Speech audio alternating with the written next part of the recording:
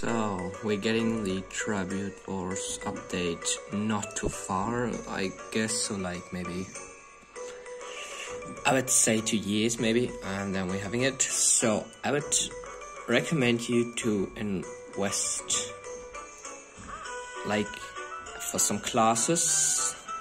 We're going to Vesteria, I guess. You should just change your equipment now, at least before Tribute Wars. So some stuff could potentially raise in value a lot due to this update.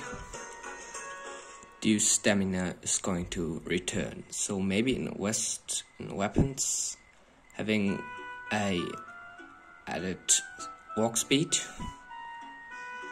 So this is going to be turned into stamina, as well as you can see Flintlock is getting a remodel.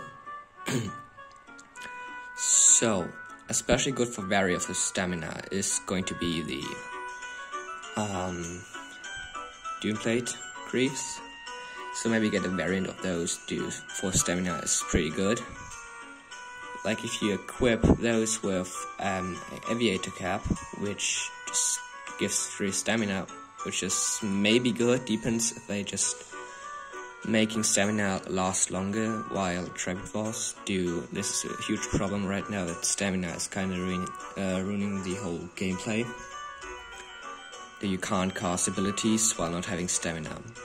So if they're not properly remaking this stamina system now, you should maybe even consider using an Aviator Cap as well. But if they don't, I think the Dune Plate Greaves would do their job already. So maybe try to get your hand on those.